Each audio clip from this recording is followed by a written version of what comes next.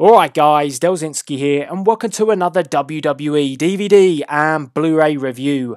This time we're looking at WWE Live in the UK from May 2014. Now just to let you know, this is released tomorrow on the 11th of August and you can head over to www.dvd.co.uk and put in your pre-order tonight or make your purchase tomorrow when this is released.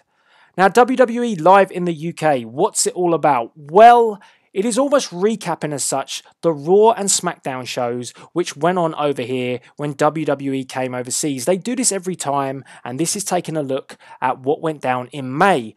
Now, I actually went to the SmackDown event, so I remember it, and I remember how good it was. I got to see, yes, this is a big deal, I got to see Hulk Hogan return to the UK. Yes, Hulkamania was running wild at this event as Hulk Hogan returned to the UK to stand in a WWE ring at this event. He was also introduced to the ring as well by a surprise guest, the Mouth of the South, Jimmy Hart.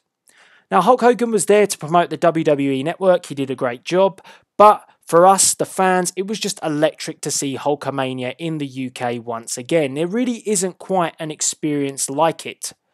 Now, on top of that, on the SmackDown show, we have the Raw show as well, which I would say was probably the slightly better of the two shows because we had a Beat the Clock series to determine the #1 contender for the Intercontinental Championship. This featured the likes of RVD, Alberto Del Rio, Mark Henry, Dolph Ziggler, and many, many more. Who would be the #1 contender at the end of this show? Who would set the time that would crown them the #1 contender for the Intercontinental Championship, which was held by none other than Bad News Barrett. Yes, and as you can imagine, Bad News Barrett was going over like $1 million because he is UK born and bred. On top of this as well, we had the Divas Champion there, so obviously another fan favourite. Yes, Paige at the time was the Divas Champion. And we had Stephanie McMahon come out and cut an absolutely seething promo at the UK audience. She really did generate some heat with her promo. It was great. I mean, Stephanie is becoming the master heel, the mastermind, so to speak, of the WWE. I almost feel sometimes that she's more over than Triple H these days. It is epic to see.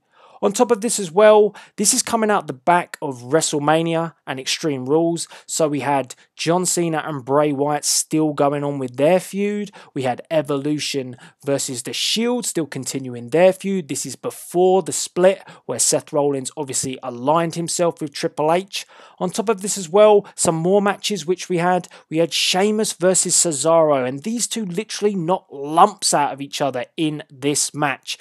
And I don't know if he is anymore, but Cesaro was a Paul Heyman guy at this point. Strange, but he was. And he's not anymore. I don't know.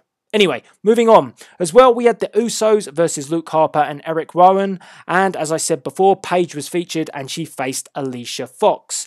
There are many other superstars which are featured. I think Bad News Barrett is the most over. Quite obviously the fact he's from the UK and he was generating that bad news for the likes of Rob Van Dam and many, many more because he was not going to drop that Intercontinental Championship at any point, regardless of whoever wins the Beat the Clock series. Now, on top of this as well, you get a special feature. You get the WWE Championship match from Hulk Hogan versus the Macho Man Randy Savage. And this is the first ever WWE UK event from the 10th of October in 1989. So that's a bit of a special for you guys to have as well. Now, I'd say that this WWE live event is something for the fan that went to the event at the O2. It's definitely something for you to keep and remember the experience.